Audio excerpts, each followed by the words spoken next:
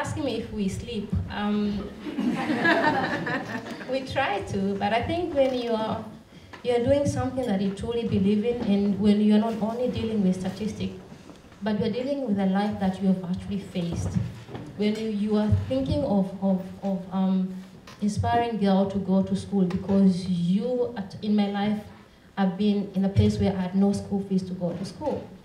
It doesn't just become something that has to be done. I understand the impact of that. When you have to talk of maternal health care, but you've held a dying baby until she's caught in your hand, then it's no longer a job.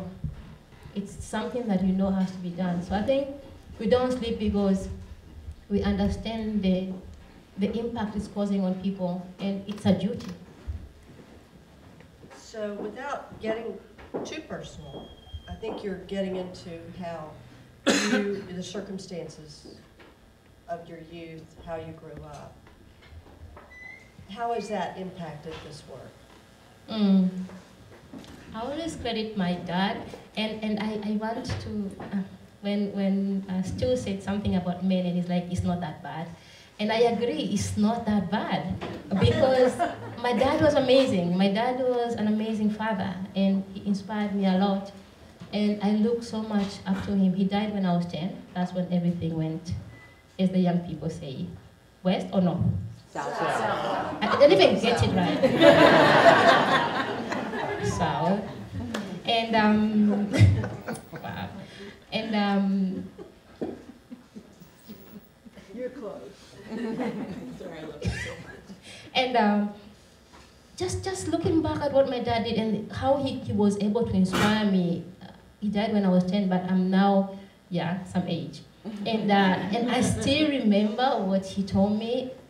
That is one thing that really inspired me. But I was also surrounded by family members that, I like what Vuzi was saying this morning, the spirit of Ubuntu in Africa. I am because we are. We are raised by everyone. We are raised by our aunts and our uncles, and we are spanked by everyone also. And so I think for me, the whole spirit of the community, that we are one people. And so when I do what I do, I don't do for me or for my immediate family, I'm doing for the entire community. So your country, over 70% of the population is under the age of 30. And you have a big dream. Talk to us about how you could achieve, if you're in it for the long game, as I think Sam said during her panel. Talk to us about your dream and how you would connect to those young people and be elected.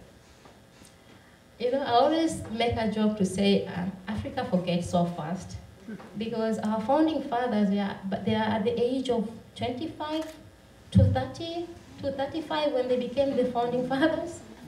I don't know how youth went so high when they became leaders. Because for me, young is just a state of mind. Because human beings are just human beings and their needs are real. Now let's define by the age demographic. The Tanzania Youth Policy defined a young person to be 15 to 35. And also the youth are not a homogeneous demographic. It's not a homogeneous group. They come with different interests. They come with different age groups, different gender, different needs. I think we also need to identify that. And I think that's why we are setting up not only to service the youth that want to do civic engagement, but the women that want to engage with technology and innovation and STEM factor. But also, because of so much unemployment in Tanzania, many young people consider themselves to be artists. And we have a lot of talented young people. So instead of just letting them die with their talent, then let's look for a way to harvest that into something that monetizes, that can give them a livelihood.